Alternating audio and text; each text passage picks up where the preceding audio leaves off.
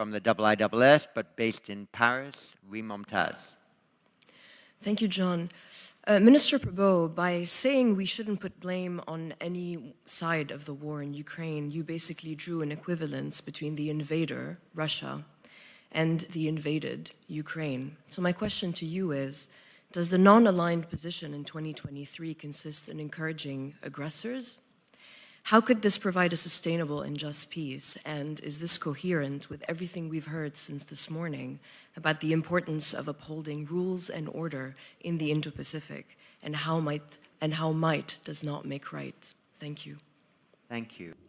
To use the proper language and to bring some clarity, saying there is no Ukrainian-Russian conflict, there is Russian invasion of Ukraine, and there are no disputed territories in Ukraine, because Ukraine only has the territory of 1991, which was established and has not changed since then, so this is the only internationally recognized borders of Ukraine.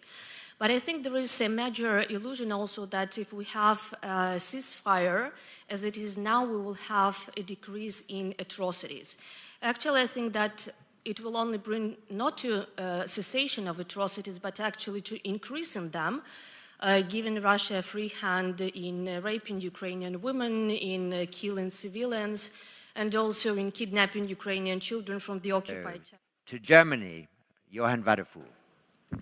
Thank you very much. I would also like to refer to the proposals from Minister Prabowo to solve the conflict in Ukraine. I would like to ask you, Minister, why didn't you address the Russian aggression, that this was the only reason for this conflict, and that if Ukraine stops to defend itself, the sovereignty of Ukraine would be gone, and if Russia stops the war, the conflict would come to an end. And if we follow your proposals to come to a ceasefire, wouldn't this only cement a new frozen conflict in Europe? Thank you. Thank you very much. And simply on your ideas on Russia-Ukraine non-alignment and also the Myanmar issue. Yes, John, thank you. I don't know if I can answer these questions in 3 minutes, but I will try. Several questions insinuated that I'm equating between the invader and the invaded. I think this is an emotional reaction, but what I'm putting forward is conflict resolution. I'm not saying which side is right or wrong, and I think this is being taken mistakenly, because Indonesia's position is very clear. In the United Nations, we voted against the Russian invasion. We voted. You can check our voting record. We are not talking about right or wrong. I'm just proposing that we attempt at conflict resolution, and this has been done historically. Please, our European friends, please do not think in terms of 5 or 10 years. Think in terms of 50 years.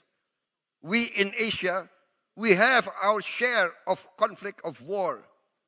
Maybe more disastrous, more bloody than what's being experienced in Ukraine. Ask our Vietnamese friends, our Vietnamese brothers. Ask our Cambodian brothers. Ask them how many times they've been invaded. Ask our Vietnamese friends how many times we have been invaded.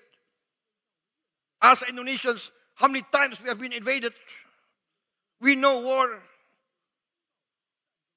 We want to resolve. We want to help. But again, it's up to the two parties. What is the United Nations for, if not for conflict resolution? Why is a proposal for a demilitarized zone so taken as if it's not rational. We have a demilitarized zone in Korea. We had a demilitarized zone between North and South Vietnam. We had a demilitarized zone in the Sinai. We have now United States monitoring force in many countries. There are conflicts not only in Europe. There are violations of sovereignty not only in Europe. Ask our brothers in the Middle East. Ask the Africans. Ask the people of the Democratic Republic of Congo. How many countries invaded them? There are United Nations forces in the Congo. So what I'm proposing is how we try to resolve this conflict by respecting the United Nations. That's all. I'm not equating aggression with the aggressors. Please understand, we, in this part of the world, we have been victims of aggression many, many times. I think that's my answer. And for Myanmar, very clear that ASEAN has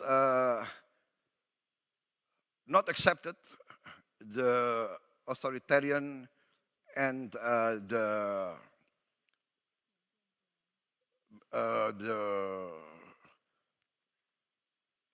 activities and lethal actions of the Myanmarese military regime against their own people.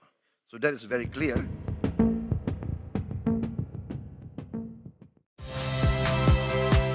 Saya Niluh Puspa. Saksikan program-program Kompas TV melalui siaran digital, pay TV, dan media streaming lainnya.